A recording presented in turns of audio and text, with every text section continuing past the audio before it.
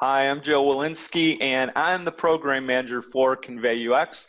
It's an event that we've done for the past 7 years in Seattle, and we'll be doing it again in Seattle in 2020, but we have a new event coming up. It's in Boston. ConveyUX Boston is going to have a special theme about the nexus of product and UX, and that's going to be August 15th and 16th. And so one of the fun things I get to do is talk to the speakers who will be part of that program. And the person I'm speaking to today is one of my colleagues at Blink, Geoff Harrison. Hello, Geoff. How are you?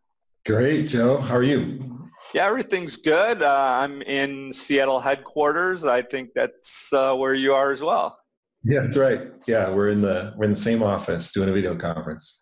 All right. Well, let's just talk a little bit about things that you'll be involved in. Maybe a good place to start would be with some thoughts about your background and the types of things that you're involved with at Blink.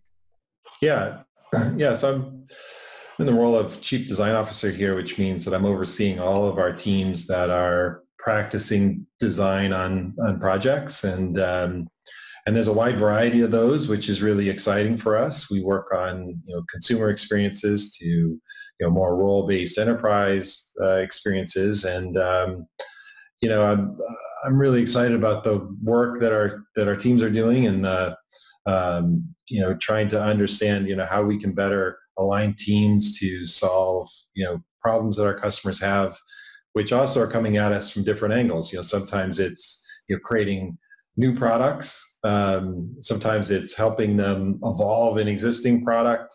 Other times it might be coming up with strategies and roadmaps about where to take an experience in the future. So I'm involved in overseeing all of that, and it's a pretty exciting time right now.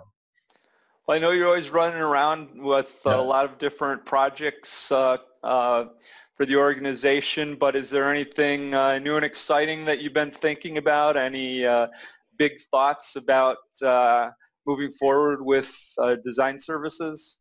Yeah, so one of the things that comes to mind when you say that is that we've been talking to, and it's a big hot topic in the industry right now, is around systematizing design into design systems, and that's everything from sort of design delivery systems to creating designs that are scalable to other types of products or services within an organization. And it's exciting because I think design is becoming more strategic.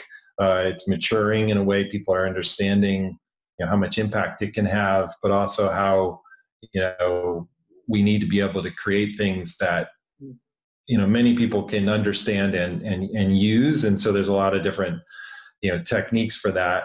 And what we're finding is that it's not just a one-size-fits-all solution. It has to fit with what organizations are doing and needs to be consumable for them. So we've been working on a number of initiatives to figure out those different ways of helping and delivering.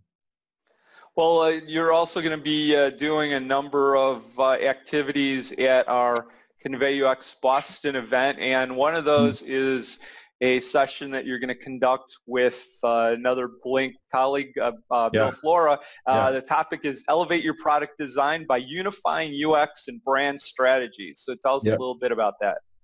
Yeah, so this is a real passion project for Bill and I, because Bill and I started working together about 1.5 years ago, and came together. He had started a firm called Tectonic that merged in with Blink, and we had similar but kind of different processes for solving design problems. And so we were excited from the beginning of there were certain parts of the way he was thinking about it and the way I was thinking about it that we thought were complementary and we could just easily put together, but then started to realize you can't just kind of shove these two things together. We actually have to figure out the intersection.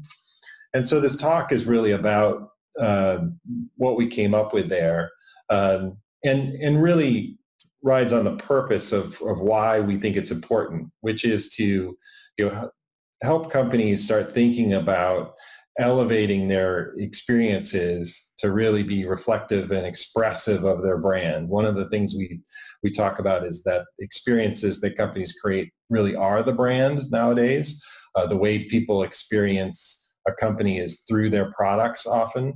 And as UX designers, we need to be able to create those experiences so that they're helping, elevate that brand, that they're expressive of that brand. But what we're finding with a lot of our customers is a lot of them aren't really even aiming that high. They're not meeting that bar.